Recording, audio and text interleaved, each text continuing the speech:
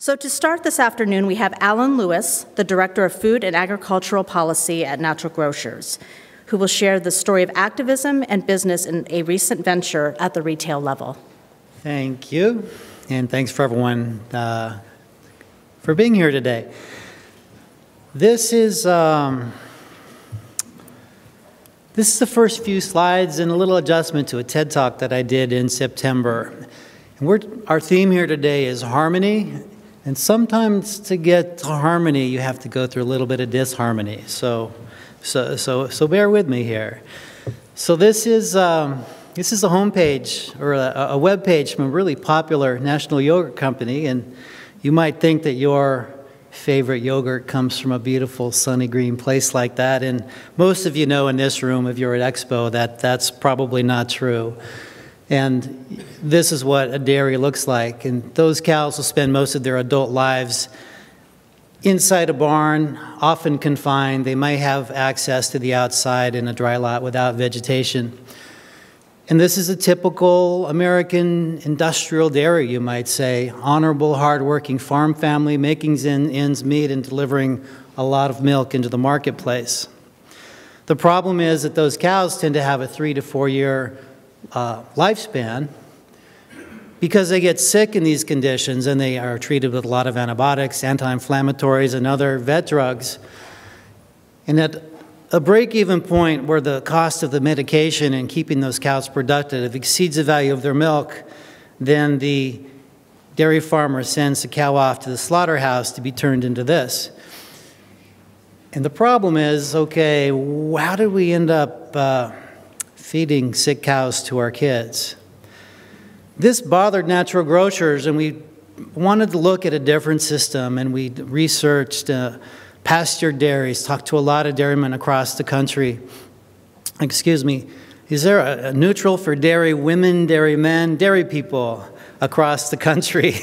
And really got deep into the organic standards and 100% grass-fed standards, worked with Carrie Balcom at AGA. So we decided actually last year in the fall that we would commit to only carrying dairy products that were made from milk from non-confinement grass-fed dairies. As you can imagine, this is a huge shift. It's a huge challenge, especially when you set a standard and those cows have to jump over that moon. It's not like we've got a set of standards and anyone will do. So we went to our the bigger yogurt, we went to all of our yogurt companies and we asked them some basic questions to figure out where their milk was coming from. Where are your cows right now? What are they eating? Where are your pastures? And as you probably know, a lot of the natural dairy products in the country are made from industrial milk that you pick up the phone and you say, give me 3 loads and 120,000 pounds of milk shows up and you don't really care how it was raised or where it came from. So we took this step. All right, in my TED Talk, I showed you those brands, and you'd be really surprised. They're off the shelf. And we put brands like this in, Maple Hill, Strauss, Dreaming Cow, and Tim Joseph from Maple Hill did a great presentation yesterday, went through all of the issues with raising cows on grass and the quality of the milk.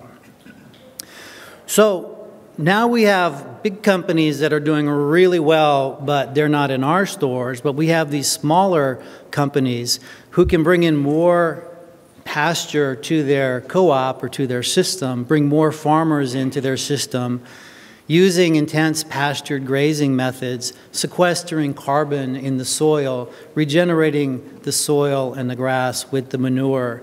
And you have pretty darn happy cows because they're spending a great deal of time out on the pastures eating, guess what, eating grass. It's kind of revolutionary. I'm going to break every rule in PowerPoint slides and show you this list of things because the real harmony comes at the consumer level where the customers are in the store and they have a whole new set of choices that they're not familiar with. And they're a little bit more expensive. But all of these things start to take place and the consumer knows that they're spending a little bit more per serving. let's be honest, sometimes quite a bit more for serving if it's really an artisanal grass-fed yogurt. But the price, the additional price, they know what they're paying for. Family farms, reducing antibiotic resistance, improving water, sequestering carbon, creating rural communities that have a lot of longevity, sustainability, and life in them. That's our nexus. That's what we think the harmony is. This is the slide that'll get me in trouble, and take it in tongue-in-cheek, because it's not, it shouldn't be revolutionary to have dairy cows on dairy pasture eating grass. Thank you.